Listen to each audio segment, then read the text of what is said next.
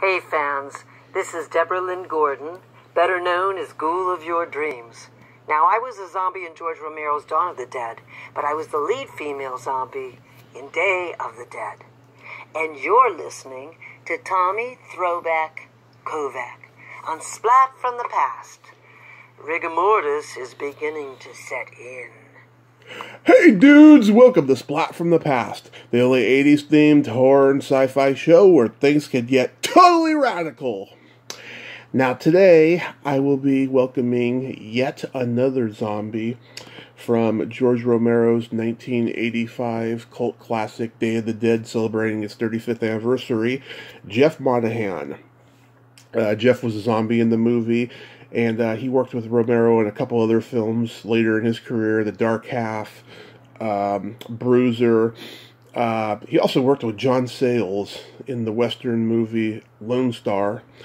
And he also made some of his own movies like Spree and Hits, which is a mob movie. And then he directed George Romero's anthology series Deadtime Stories. And it's going to be great to have him on the show today. We're going to talk about all that stuff. And I can't wait. We're on the verge of Halloween, one of my favorite times of the year. So, here is my interview with Jeff Monahan.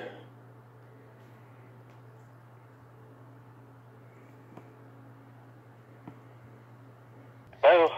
Hey, Jeff. Welcome to the show, sir. How are you today? Thanks. I'm very well. How are you doing? I'm doing pretty good. Pretty good. This is a great honor. Thank you for taking the time today. Oh, sure. Thanks for asking me. Absolutely. So, going back in time, I was reading that before movies, you were a police officer. Was law your original trajectory? Yeah, I had decided at a fairly young age that I wasn't going to be happy working in an office or a factory, and I thought that police work would be very interesting, and so I got into that and did that for a few years and really, really enjoyed it, and it has a dark side to it. You just seeing people at their worst all the time. And so I had done it for a few years, went through the police academy and all that, worked as an undercover officer and in the detective division as well as in uniform. But I was working with a guy who was about to retire, and he was divorced and alcoholic, and he said, "Kid, it's like the army. You get in, do a couple of years, and get out." And I thought, yeah, that's good. So I left that, and I had thought about acting. I think a lot of people think about, I want to be an actor. But after my undercover work, I thought, well, I was acting doing that, and maybe I could give that a shot. So that's sort of the trajectory of that. I'm sure with what's going on in the news today, you're glad that you got out. Yeah, it's so tragic, and I see both sides of it. But I do think that police work and police training has changed considerably since I did it. I think there's a lack of good recruitment, of good training, of good retraining, of good counseling, and all that. I still believe that the vast majority of police officers are professional and doing a really fabulous job, but I do think that because of those fallings off of certain professional standards, some things have happened that kind of have diminished the profession. I've seen police officers do things not only on the news, which are like, wow, that's wrong, but I've seen police officers pull over a car and do it in a way that, like, no, that's not safe. What are you doing? So it's hopefully this will turn things around, that being a police officer is going to be taken more seriously from the top, and recruitment and training will get back to the standards that I think used to be better. Exactly. I hope so, yeah. I mean, yeah. When Giuliani was mayor of New York, things, cleaned up for a while, after a while and stuff. I just hope the whole world can be like that soon, eventually. But did you gravitate towards film at an early age at all? I love the idea of movies, and I'm of such an age that when I was coming up, you do theater, and the whole idea of doing a movie was out of the question. I mean, movies were like huge Panavision cameras and weigh 800 tons, and it's just like this big, unobtainable thing. I did a few things like at a public access station. But the whole idea of a camera was like, ooh, scary. And now it's sort of like flipped, because I teach acting as well as do it now, and a lot of students are like, they're making little movies with their cell phones. They're kind of used to the whole concept of being on camera and playing it back and seeing what they look like, but they haven't done stage.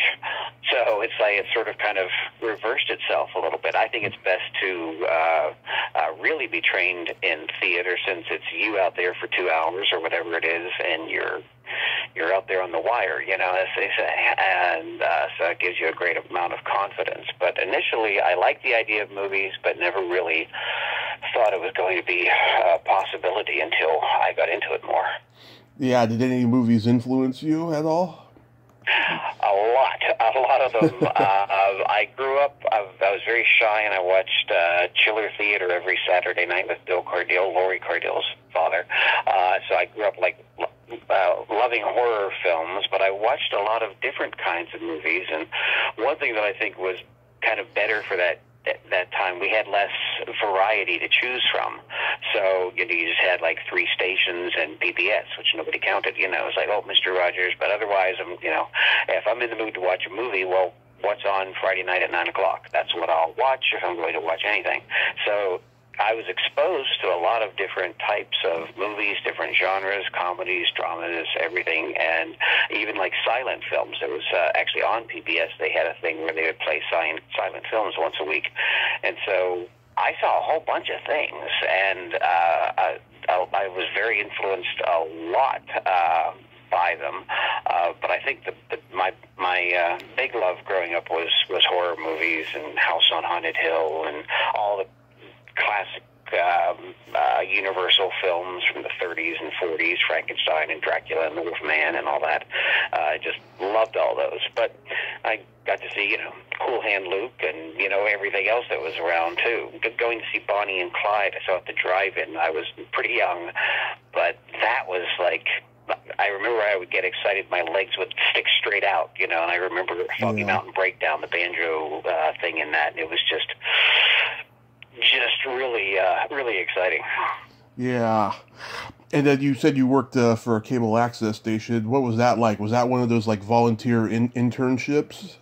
Yeah, I didn't work there. There was a guy I knew. I was doing theater, and I saw an ad posted probably at the theater saying, hey, we need somebody for these little movies we're making.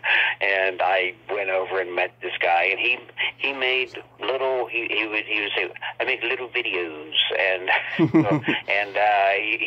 he just wanted to do it for fun, and I wanted to have some on-camera experience, and he would write these little comedic bits and film noir spoofs and things, and so it was kind of an interesting dip into okay, this is a camera, and now we got sound issue. Oh, okay, I get to wear a mic, and I can't move this way. Okay, and I got to be in the light, and just playing around and learning on the street, literally. We'd shot things on the streets or in the studio there, and it was just him goofing on things with his camera, but it was me trying to use it as a learning process, which was quite fun. Yeah, I remember back in the day, you could basically create anything you wanted on cable access. Now, everything in whatever towns that are left of it, it's all educational crap for kids. Yeah. Now it's political and talking heads and this issue and that issue. But in those days, he would make his little movies, and I'm sure a lot of people would tune in and maybe tune right out again. I don't know, but you had such freedom to go off and make anything that you wanted, and within guidelines of ratings or whatever would be acceptable. But he did a wide variety of things, and it was just fun to work with him and fun to learn from it. Oh, that's cool. So in the midst of that and being a police officer, how does Day of the Dead come into your life? I had been doing theater, and I heard they were casting Day of the Dead, and I went. I was very brazen. I was stupid as just completely naive about all of it, and untalented, and I felt like I didn't know anything really, but I was just brazenly would do things. And I walked into 247 Fort Pitt Boulevard, which was Laurel Entertainment, and I said, "You're casting. Can I audition?" And this very kind lady was there, and she was casting, and she said, "Okay, here, read for this." And she gave me the part of Steel to read. And I was like 20 whatever years old, like skinny and just the most anti-Steel person. And it was like I'm shooting a machine gun and screaming profanities at zombies I'm blowing to pieces, or, whatever. And I just jumped in and did it. And she said, "Okay, you can be a zombie." It's like, oh, okay. But I was thrilled. And then I went the first day to the Wampum Mines there, and I did it. And it was like the first day, I was like way down this passage where we're all coming up to try to get Lori and the gang is, we're kind of closing in on them. And we're trying to get there quickly to eat them, but I'm trying to get there quickly so I can get closer to the camera. But at the end of the day, she asked me, "Would you like to come back as a featured zombie?" It was like, "Sure." And so that's how I got to do what Chris Romero called the character Broccoli Man, which never ended up being listed in it. But it was Howard Berger did the makeup, who was so nice and gracious, and it was so much fun to do. And then he said afterwards it was one of his favorite makeups of the movie, and we were taking photos. He had taken pictures of it, and he and I together, and you couldn't just like send it from phone to phone in those days. He said, "When I get back to LA, I'll send you some prints of the pictures." And I thought, "Yeah, sure you will, yeah, thank you." But a couple of weeks after they wrapped, I get an envelope in the mail with pictures from the shoot, which was like really, really nice of him. Yeah. Were you a fan of the other Romero films? Oh, yeah. I loved Night of the Living Dead, and I was dating the woman who eventually became my wife when we saw Dawn of the Dead. Went to see that, and we just laughed and had such a great time. It was fantastic. And then I took her home afterwards, and I had bought her at some point a large blue teddy bear, and in the middle of the night she woke up and looked into the face of this large blue teddy bear after seeing that movie and screamed, and her mother swore she would never date me again because I was corrupting her. Yeah, but I was a big fan of that. Yeah, Dawn of the Dead's my favorite, and I watch it every Halloween. Yeah, this one has actually grown on me a lot more in recent years. I didn't like it for a long time for the same reason a lot of people didn't like it. It was too dark. There was too much tension, But I think in hindsight, this was his last great movie. I mean, you did The Dark Half and Bruiser with him. I mean, I think that the studio system kind of, clouded his vision a little bit. I mean, when you were working on those movies, did you see any tension between him and the producers? No, I didn't, but I heard stories about Land of the Dead when he was doing that. I think they ended up taking $5 million out of the budget while they were shooting, and he had to keep rewriting the script every night. And so he was trying to maintain this vision that he had, that if people in the producerial department would have trusted it, he had proven himself already, but it became more about the numbers and money and projections and being run oftentimes by people who really didn't know what they were doing. And when he would get a good producer, like on Bruiser, he had Ben Barenholtz and Peter Grunwald. And Peter is fantastic to work with, and Ben Barenholtz did like the Coen Brothers movies and Barton Fink and things, and so Ben was really allowing him to sort of have free reign to do things and to try things. That was more of an experimental thing on that for his part. But Ben was really nice. I did a scene, one of the scenes I did in that. Ben Barenholtz came up afterwards or in the midst of takes and like complimented me about my acting, and I was like, wow. And it was like everybody was like joining together to make something. But I think what happened was some of the projects later on, he just didn't have the budget that he needed to tell the story he wanted to tell, and was trying to make stuff, but under restrictions that should never have existed. And I agree with you also about like Dawn versus Day. It was something that grew on me more as the years went by, because and Dawn's still my favorite. But it was initially, I think I didn't have the sense in that film of the claustrophobia, since we don't know how big a mine is. You know how big a farmhouse or a mall is, so you sort of feel like, oh my God, there's the walls. That's it. That's all you got. With the mine, you sort of felt more amorphous freedom around. You're like, well, I don't know how big it is. I could run that way, Yeah. And I talked to Christine, and she told me that by the time he was doing the Night of the Living Dead remake, bitterness was starting to creep in, and he was just a different guy, which is sad to see such a talented genius fall apart like that, Oh, yeah, and it's really, and he had so much talent, and he was so humble about it, and he knew so many things. I was at his apartment in Toronto in his later years, and we were out on the balcony, just the two of us, and I don't know why I did it, but maybe overlooking, the Esplanade from a high vantage point, but I started doing the opening monologue of Richard III, like, now is the winter of our discontent, and he jumped right in, and we both stood there on the balcony doing Shakespeare, and he knew it, and it was like, you're so cool, Yeah. But it's a tough, the whole Hollywood system it's just, you have to prove yourself and bend over backwards every time out of the gate, and you're often asking for permission from people that you know a lot more about it than they do, Yeah, but George wasn't a guy who was going to conform to Hollywood standards.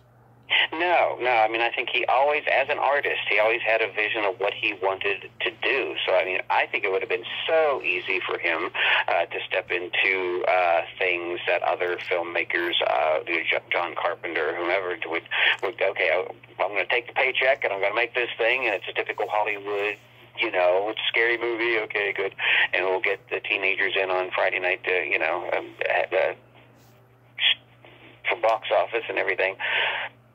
But it wasn't, always art. I mean, I think Carpenter did some great films, but I think George never compromised his vision. I think he was just compromised from the other side, not being able to be allowed to fulfill it in some of those later films. Exactly. How was working on the Dark Half? Working on The Dark Half was really fun. Timothy Hutton was a little bit much different, trying to get in. You may have heard horror stories about him, but hopefully he's calmer now. But he had a very tough assignment with that one. But I remember sitting on the stairs and just talking to Amy Madigan, who was just a sweetheart, and it was just really fun diving in and doing those things. So it was an enjoyable process. It always was with him. It was like I say, it was a big family, and you didn't feel like he was asking anything of you that you couldn't not only do but have fun doing. And he was he was just laughing and having a good time and getting the shot, and great. And that was great. Let's do it. Great. Let's do it. Great. It was fun. Did you interact at all with Retanya Alda? No, I just did the scene. The only thing I did in that was the scene with Amy and Timothy Hutton. It was just like one little bit in it. But I'd read the book and read most of the Stephen King books that have ever been written. So that was kind of also another thing, like, hey, it's a Stephen King project too. Yeah. Wasn't Bruiser his first Canadian production? Yeah, I believe so. He had wanted to do that, and there were these restrictions about casting. I wasn't sure how it was going to go with it. I ended up getting cast in Land of the Dead, they were even stricter, and the percentage of cast had to go so much Canadian, and I ended up like losing the part in Land to someone who was Canadian, although I think there's somebody named Monahan, a character in Land of the Dead, which was nice of him. But yeah, when he went to Canada, Bruiser was that sort of an initial film up there, and he got a lot of flack, or some flack, or some potential flack from doing that his way. And I remember I was around for a lot of that in the production office up there. Somebody was saying, you got to make it bloodier, and you got to do this, and you got to make it that, because you're George Romero, and people want to see gore. And he was like, no. He was doing that his way, and he just wanted to tell that story without having to subscribe to a preconceived notion of what he's going to do. It's George Romero. It's going to be I need intestines. No. Yeah, exactly. How? Oh, by the way, how long did it take to put on the makeup in Day of the Dead? I don't remember it being really, really long. I mean, it was involved enough. They ran outside. He had somebody run outside. There was lichen growing outside the building, the green stuff. And he's like, go grab me some of the lichen. And so they started applying that. It may have taken an hour and a half, or it was something fairly, it could have been 2 hours, but it wasn't that long that you would say, wow, that took all day. I mean, sometimes you do things. I did corpsing, and it was like 5 hours, Initially, that started because we were just working with a smaller budget and less experienced crew, and just you had to, take more time and try things, and okay, that's falling off, okay. But Howard, they really knew what they were doing. Although he did make me nervous, I must say, at one point. There was a squib hit with that being shot in the head, and in the forehead, under the latex piece that was covering the forehead area, there was a charge of gunpowder that obviously would be put there and facing out, so that when they blow it, the hole appears. And after they had the makeup just about done, Howard said to the person he was working with, did we put the gunpowder, did we put it facing the right way? Because otherwise it'd be facing into my head. And I'm laying there, I'm like, I don't have any experience with this. And I'm like, my eyes, I'm sure, were darting from side to side. And they're like, I think it's going to blow out, not in. Yeah, I'm pretty sure. I'm like panicking, like if it goes off, if I'm going to really blow my head off. And then they just laughed because they were just pulling my leg the whole time. Oh, man. Thank you, guys. Thank you. Never a dull moment on a movie set. No.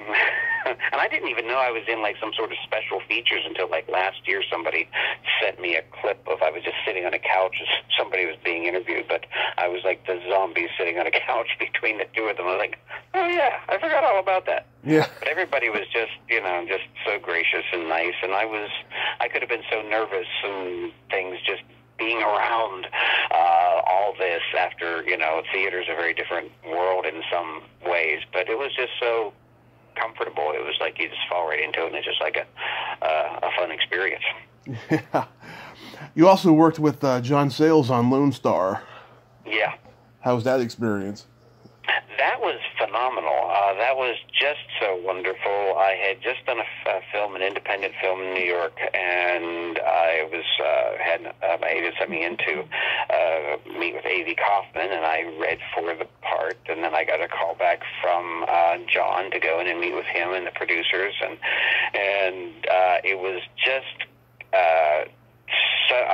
what a cast. It was like, with McConaughey and Chris Christopherson, and McConaughey was just about to hit, actually. But, Clifton James from Cool Hand Luke, and all Elizabeth Pena, who was wonderful, Chris Cooper. And it was really kind of a different experience for me because I had done indie films and things. You're kind of faking this for that. We had shot one film in South Jersey that doubled for Texas because we didn't have the money to go to Texas.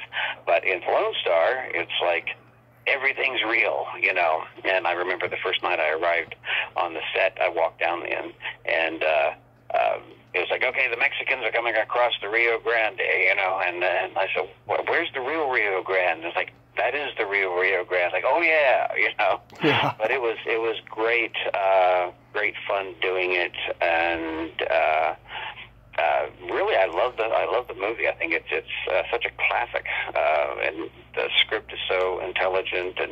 And John and Chris Christopherson used to sit around and talk politics, and And I would like that to a certain extent, but after a while, it was they were getting into the contras and all sorts of like things going on. Like, oh, I'm going to jump in the pool and swim for a while. But the whole experience of like being in the place that you were supposed to be in. We went to Mexico, which was like right on the border. Went to bullfight, which I don't want to do that again. But just driving around Mexico and going around the area, it was just really. I'm so grateful for that experience. It was a great honor to be part of that. That's cool. Yeah, Chris Christopherson went to the same high school that me and my whole family went to, San Mateo High School. Yeah. He's a great guy, and lots of interesting stories. There was one shot that we had to drive into, and we're sitting in the police car, and we're up the road from where we're going to be driving into the shot. So as it took them time to set and reset and all that, we'd sit there and he would tell me stories about making, the sailor who fell from grace with the sea, like different movies he'd done, and it was just it was fun hanging out with him. And I also learned kind of a big lesson acting wise. I was sitting outside the Honey Wagon trailers that we had on my steps one day, and we had shot the previous day, and he was great. I mean, he was great. And he came out of his trailer and he said to me, "The black dog of depression visited me again last night." And I was like, "What? What's wrong?" He said, "Oh man, I'm not an actor. I can't do this." And I was like, "No, man, you're really good." So we all have those doubts that we don't think that we're hitting it. But he was just so good. But it was like, yeah, we all get that. We all get that. But trust yourself, because he was just really, really amazing. And Matthew was like the most positive person I think I've ever met in my life, because it was like 106 degrees, and you have the typical, variances of making a film. And Matthew was always like smiling and joking and having a good time and just, totally upbeat. It was like, wow, who is this guy?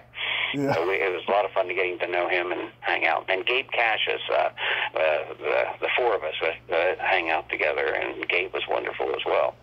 Yeah, I can't believe Elizabeth, and it's just a fun group. Yeah, I can't believe Chris Christopherson would say he's no actor. To me, he's the best actor out of the whole Highwaymen. He was so good, and it was just like, it's just one of those things. As an actor, you want the confidence that I'm doing this, I can do this, I know what I'm doing, I know that the work's good, I know that I trust myself. And if you get that little glimmer of like, oh man, I suck, oh I shouldn't be doing this, it just sort of taints everything, and you just need that kick in the pants, once in a while, saying, So I always tell people, I've taught acting for directors, and I always tell like director candidates or students or directors that I've met, like, with one kind word to an actor, you're going to get such a better performance, because they can now trust and let it go and stop worrying about it and just do it, Mm-hmm. What made you transition into writing and directing?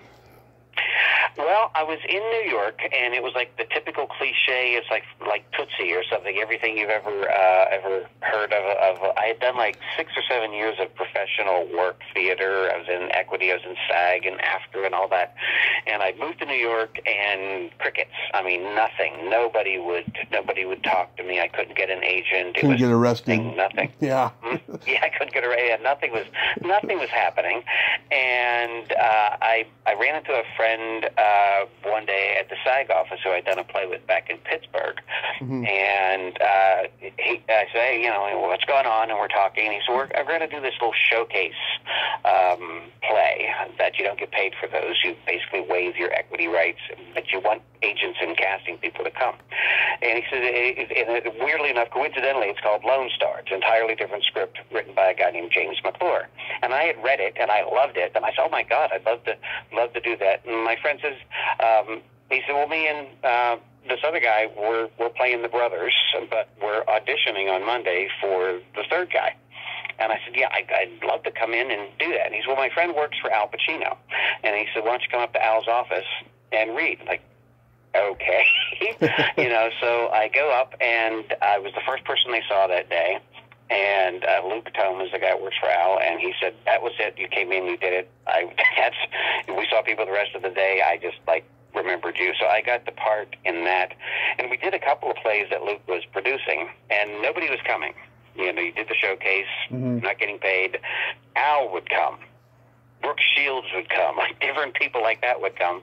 But no agents were showing up. No, it was small house, small theater, and 6 people would be out there, and they so we really didn't achieve that goal.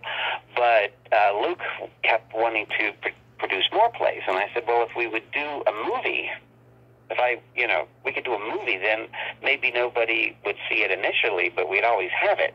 We could show it to people. We could sit them down and say, here, look at this. And so I wrote this script. We were talking about the story. He and I talked the story through a bit, and I just knocked the script out in 6 days, and we went to Al to get the money, and we did a reading for him, and Al said that he wanted to direct it.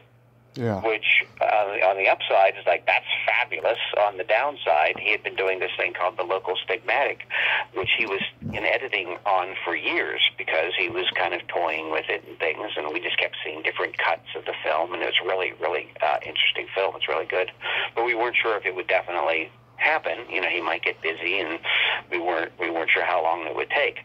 But we had done this reading for him, and there were a bunch of people came to the reading. It was at Al's Loft, and a bunch of producers came. And so Nancy Tannenbaum from Sex, Lies, and Videotape, she was there. She offered us a deal.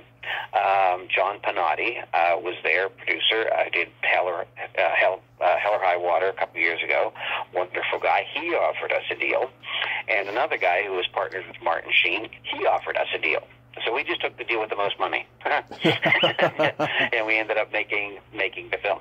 But I really liked the process of writing. I found out. I discovered it was sort of like a time tunnel. You just start writing, and you just forget yourself, and hours and hours and hours go by, and it's so much fun.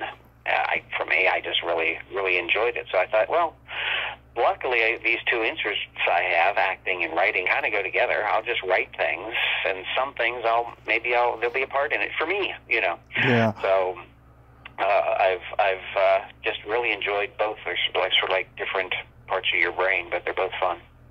Yeah, I remember I saw Hits one time years ago. I was renting from this video store that had literally everything, and I was going through a period where I wanted to see everything that Martin Sheen was in.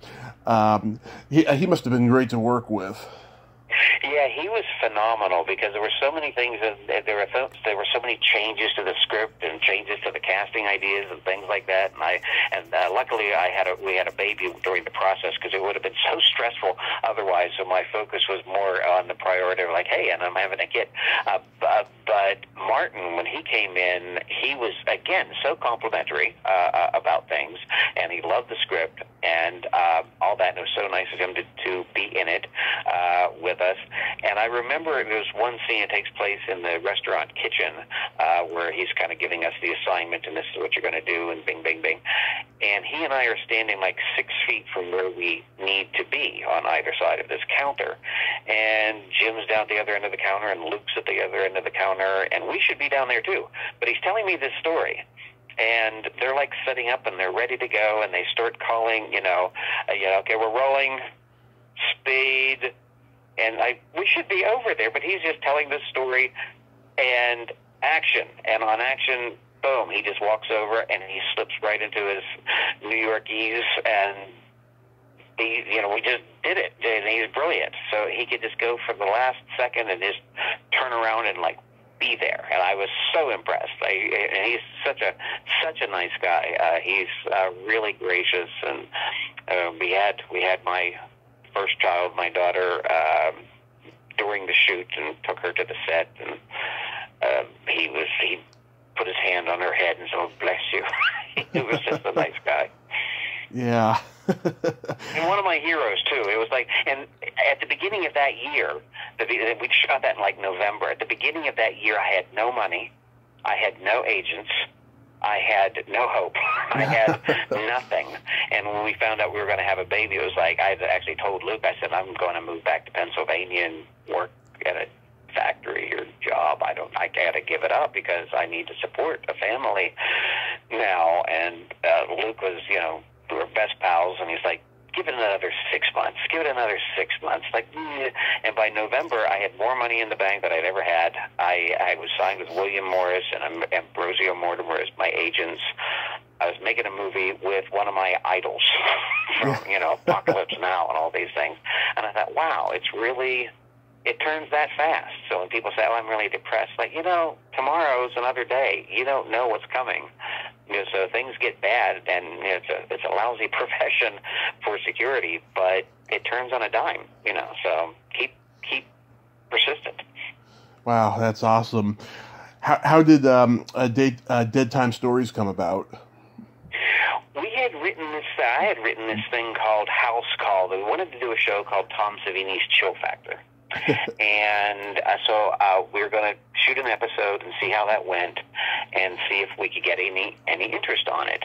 And we tried to raise money. It took a long time, and we couldn't get people to give us money for forever. Marty Schiff and I were trying to do that. And finally, we got enough money to shoot this one episode, House Call. And Tom directed it, and Tom was phenomenal. He went off and locked himself in a motel room for a week and did storyboards and things. And I think that film, it's like 30 minutes long or so, you could freeze frame that film at any point, and it's a beautiful picture. He told such a visual story, and Bingo O'Malley, one of my favorite, we had done plays together and things, it was just really a good process. But nothing ever happened to it. Nobody wanted to make Tom Savini's Chill Factor. And after a few years, I was talking to Chris Romero and different people about trying to make some sort of series, and somebody at some point said, well, if there's George's name on it, then people would be interested. And so that was the good thing, and we all went off and made more stories, and I wrote them. So that was all the good stuff. The bad stuff was we had very contentious producers on that. Marty and I were on it, but we had a couple other guys who would fight a lot.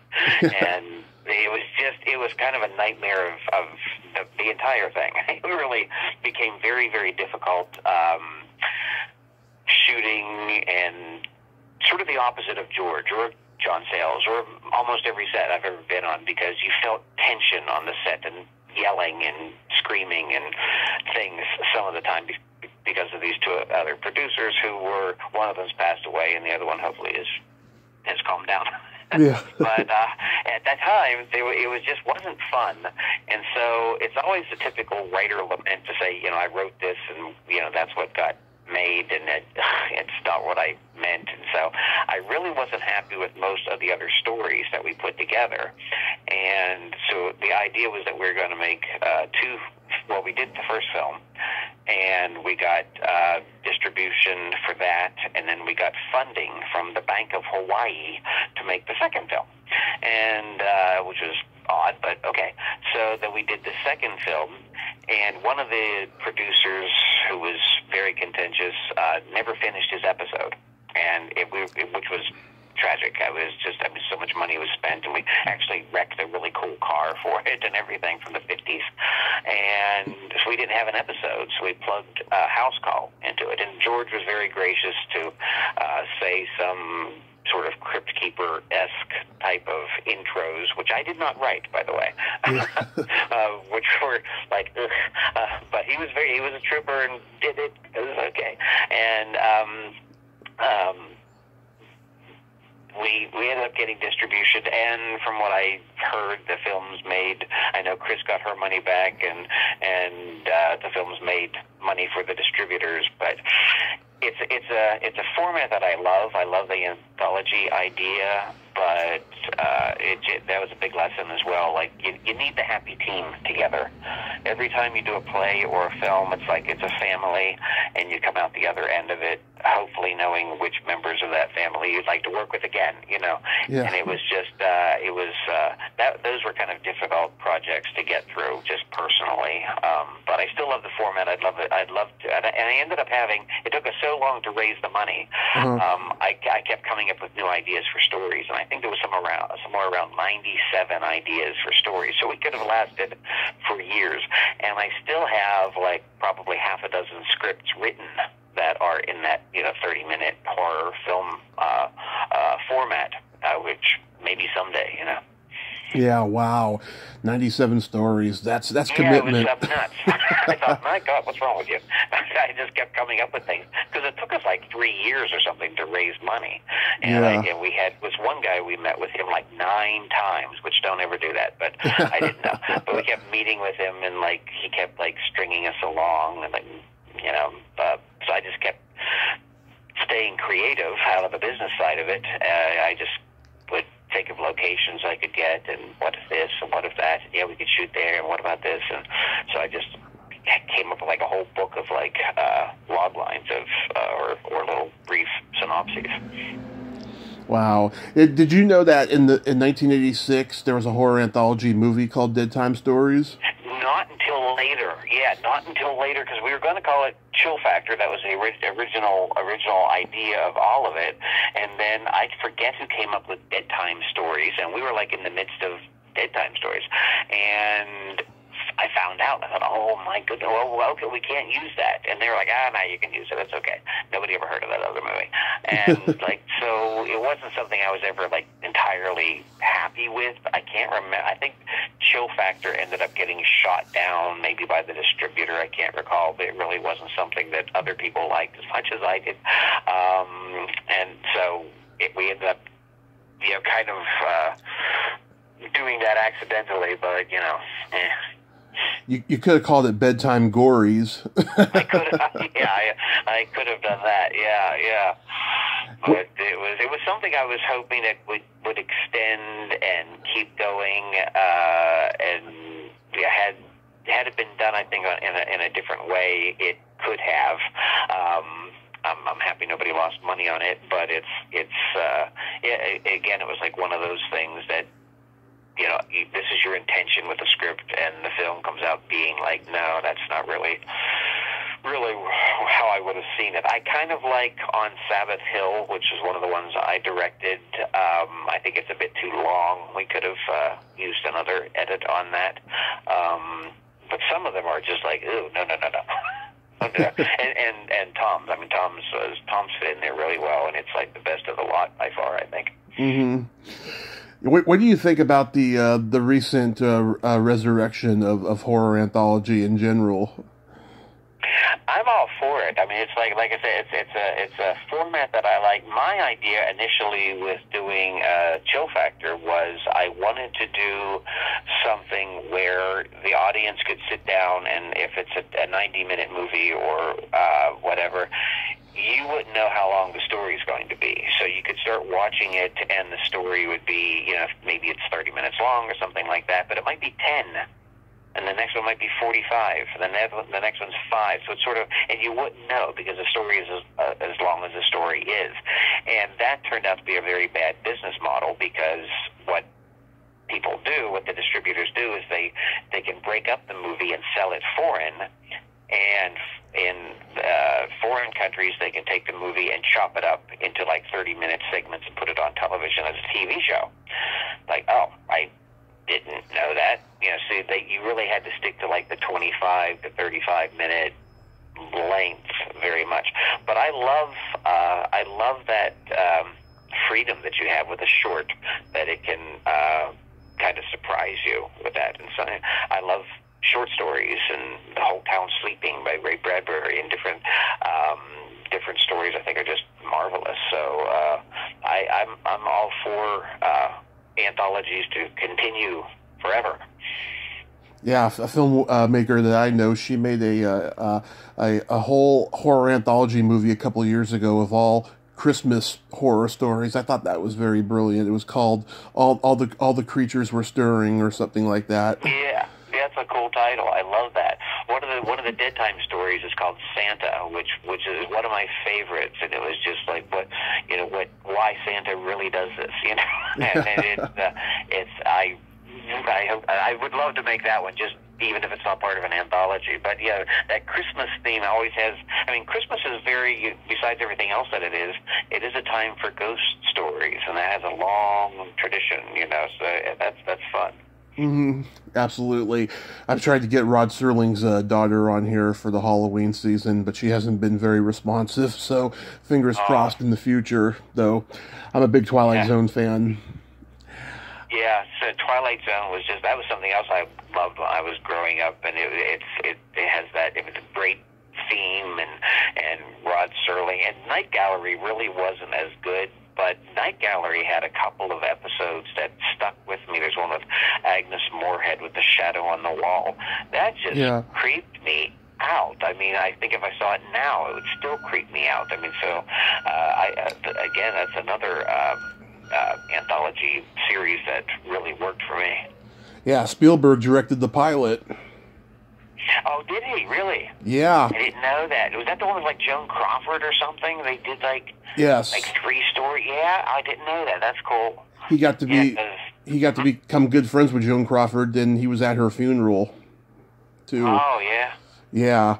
Yeah, Spielberg, he was directing for TV at Universal before they sent him to the movie department. He directed an episode of Columbo. He did a lot of stuff for Universal in TV before the movies. Yeah. Yeah, like Duel. I think the Duel was one of his first ones. That was so impressive. That just blew me away when I saw that. It was just, and so simple, and Dennis Weaver, and I think was that a TV movie, Duel? That was a TV movie, yeah. And that was like Richard Matheson wrote it, I believe, and it's just just grabs you. So glad they made use of Steven Spielberg. And I think, too, if I'm not mistaken, they did put it on a theatrical double bill with Jaws at one point. Oh, yeah. Yeah. It's the truck, it's the shark. Either way, it's going to get you. Yeah. That would be fun. So how long has 72nd Street Films been around for? Oh, I think it was formed in like 2009, 8, 7, somewhere around there, and that was just something as I don't like the idea of producing. I don't see myself as a director or a producer by choice. I like directing. I like working with actors. The logistics of directing is never something I'm like thrilled over all the time. I just like working with actors a lot. But producing and forming 72nd Street Films, it was just a matter of like, okay, if I'm going to do this, you can't just wait for somebody to hand it to you. Try to find things that you want to do and try to make them happen. Charlie Chaplin did it. Buster Keaton did it. Clint Eastwood does it. Everybody. A lot of people since the beginning of films have decided, United Artists, the studio came out of like Mary Pickford and Douglas Fairbanks saying, we're going to unite as artists and form our own thing. Mm-hmm. I didn't feel too badly doing that, but it's often you spend like 95% of your time trying to raise money, and it's a typical thing. It's something George and I even talked about a lot, that's what it is. You just, George always call it the bread. You need the bread, man. Got to raise the bread. I had a script that I wanted to produce that I was going to direct, and I met with a guy who was going to give us money potentially to make it. And it was a horror film, and I had a vision for it, so it was something I was very, very interested in directing. And he had a couple of meetings with us, and he said, go get George Romero and bring him to my house, and I'll give you $250,000 to do it. And I felt like, oh, real? I don't want to impose on George. I can't do that. And he was like, you can do it. You can do it. You can do it. It was just a very awkward, strange. He had me do a Tony Robbins exercise. It was like, walk across the room with your eyes closed and don't trip. You can do it. It's like, oh, what do you? It was the most demoralizing thing. But I thought, okay. So I have to do this. I asked George, and he's like, oh, yeah, sure. Like, really? You'll go with me to, like, oh, yeah. So I went to George's house. We jumped. I jumped in his car. He had a old Mercedes, and we drove to the guy's house. Mm-hmm.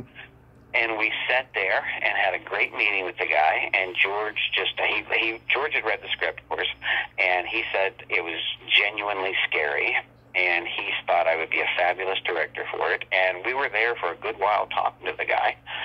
And the guy was thrilled to meet George. And then we left, and we didn't get any money. Like, he just wanted to meet George. We went out to breakfast feeling like we're not going to get any money. And he says, and I felt badly about, I dragged you out to this. And he was like, no, man, what? No, man, you need the bread. You got to do what you got to do. You know, that's the name of the game. Yeah. I'm sure COVID put a damper on much of the production, right? Oh, yeah. I mean, everything is pretty much dead, or it tries to come back and then it dies again because, somebody catches it and it shuts everything down, and as it should. I mean, the only way we're going to get through this is by a period of really conscientious safety, and we keep opening up and allowing it back in, and then it shuts down again. So hopefully, my target date in my mind is like June or July of next year. I'm hoping things are back to normal. So between now and then, I'm like, some people like, we have to open up. We have to start working. I'm not acting. I'm not doing anything. It's like, well, it's probably not going to happen. I'm casting Eric Red's Bigfoot film that's supposed to shoot in Wyoming, and that's on hold, and things are on hold, and I'm doing little things, and I'm teaching, and some Zoom and some in person, but always with like full safety protocols. So I think it's gonna be a while. So there'll probably be more writing and painting in my next few months. I like to paint, cooking, and doing other hobbies that I have. And I'm trying not to get too antsy acting. I can pick up some Shakespeare and work on something, but doing a little indie project probably next week shooting, but nothing major is on the horizon until all this is blown over. And you doing the virtual Living Dead weekend? Yeah, I am doing that on the 7th. Not the virtual. I'm doing an in-person one on the 7th in Monroeville at the mall. They asked me to do that, and I was like, well, I'm not sure. And I looked up what they were asking, and it's like masked something. I mean, they're even like using the word masks, whatever, in the promos for it. And so I thought, well, if you're doing it safety-wise, they're doing it with the masks and social distancing. It's going to be different. It's going to be weird, but those things are always fun. They're going to be a little bit less fun, perhaps, since we can't do everything that we typically do at them. But that's just a one-day thing as well. So that's actually a week from Saturday. Oh, I didn't realize that it was in person. I talked to J.R. Bookwalter a couple of weeks ago, and I didn't realize. I thought it was a virtual one. Yeah, they might be doing a virtual one as well. I'm not sure. This one here is in person. They're inside the mall and outside the mall. But I guess they're going to be like limiting the amount of people who can come in at a time to be where we are, to do all of that. So, typically you're, putting your arms around each other for photos and shaking hands and all that. So it's going to be a little bit odd, like, I'm on this side of the table and you're on that side of the table, and it's it's going to be a little bit different, but it's still nice to meet people, and it's great to be meeting people who are such fans of this, because there's a lot of love there, and I can definitely relate from that's how I'm a fan. I'm a fan first. I've always been a fan and always will be, and it's I know a lot of horror films don't work, but there are so many great horror movies. It's nothing gets you like a good horror movie, So exactly. It's great to meet part of the tribe, Exactly. Well, Jeff, I thank you so much for coming on today. Hope your shoot goes very well, and you get more productions after all this craziness is over. Yes, hoping so. But it's been a real pleasure. Thanks for having me. My pleasure, sir. You have yourself a great day. Great, thanks. You too. Okay, bye-bye. Okay. Bye-bye. Well, there you have it. Jeff Monahan. Ain't he a cool dude? Nice guy, great stories, remembers a lot. I enjoyed talking to him. Well, that's all time we have this week on Splat from the Past. Till next time, this is Tommy Throwback Kovac saying, there's no shame in living in the past, because the present sucks. Later, dudes.